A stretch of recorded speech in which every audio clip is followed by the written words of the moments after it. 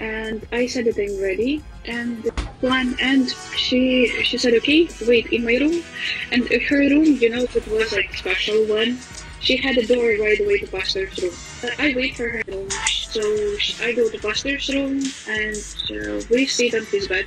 And that night, yeah, we had he woke up me early, and he told me that I need to cross again to a Japanese room and go to my room, so no one will see me before we had the morning prayer. I cried and I go back to my room. I go back to my room, I stayed there, and then there was few times that I thought that it will be one time you do all this stuff, and then he will already not touch you. Nothing will happen. But it was not that way that I think. Sometimes he may kiss you when you will be alone, and it was not. It's your secret. It's secret ministry that even though we are living all together, and she won't believe me. She wants to check the panty.